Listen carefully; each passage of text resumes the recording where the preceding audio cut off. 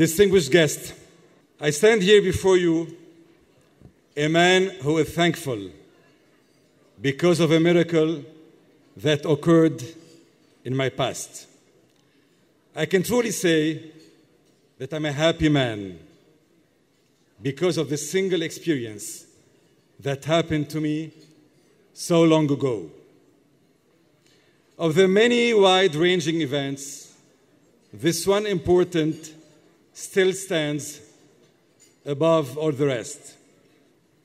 You might think that I'm fortunate because of what I do and the success that I embrace while doing it. You would not be wrong. If you believe that I've loved deeply and tenderly and that I value my children, you would not be mistaken. However, the day I learned to read a book unaided was the day that my life was vitally transformed. I grew up and existence took on a new meaning. Education is perhaps the single most important condition in life. Everyone understands it to be an essential necessity. Education frees us. It transcends divisions. It unites us in culture, language, dance, theater, poetry. It tells us that pleasure is unlimited, whilst giving us a deeper understanding of self. Education teaches us to listen. And tonight, I know that you're listening.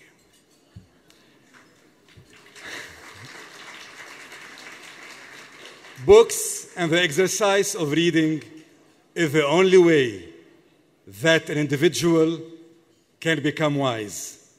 More importantly, teaching is the only method to transfer meaningful truth from one generation to the next. Illiteracy is perhaps the most serious crime against the advancement of individuals, societies, and civilizations. Everyone should know how to read.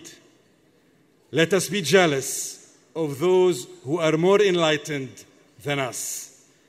It's a good thing to foster competition when it comes to intellectual pursuits, and to love humanity is to say to your fellow citizen, what I know, I willingly interact with you. And let us share some ideas so that we might come to know each other better. Illiteracy is not a crime against humanity. It's an evil that should not be tolerated. It breeds division and ignorance, extremism, and fundamentalism. What we see happening in the Middle East is a travesty. There seems to be no end to the spiral of violence. Wars rage, and as soon as one is extinguished, another is lit up. The first casualties of war are children. The second casualties are schools. Education can only prosper during times of peace. Ideas need silent meditation for them to be fruitful. There are radicals in the Middle East and around the world that want nothing more than to burn the very books our entire civilization is built on. They see in the rising flames an act of God, when in fact it is nothing more than a testament of their stupidity. Radicals hate education because they cannot understand the vital messages contained in them. They fear the very freedom books praise. In their narrow view, what they deem degenerate is in fact a thing of beauty. And what we know of fundamentalism is what we see with our very eyes, the barbarity of a movement that wishes to enslave humans by denying the majority the rights to an education. What they place as important, the rest of us mourn their ignorance. What they deem to be correct manner of behavior, we understand to be barbarity. They may subjugate people, but they will never educate what is good, truthful, and progressive, because in the hearts of humans is a strong desire to learn and to teach. The Middle East is a beacon of fire, and devastation is everywhere. In Syria, schools have closed, and the entire educational system has shut down.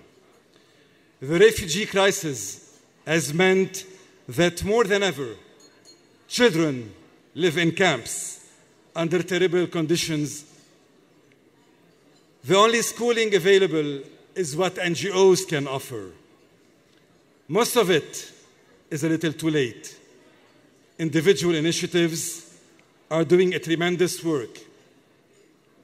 In Iraq, it's the same thing.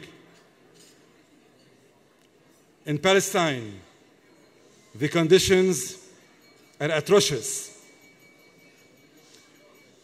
And people here are still not listening.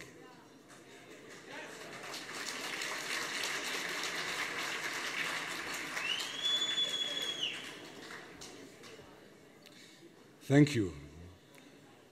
Children live in a society dominated by fear and oppression. Daily raids into their territories have led to the complete breakdown of educational systems. Even university students no longer convene at lectures, and professors are too frightened to leave home.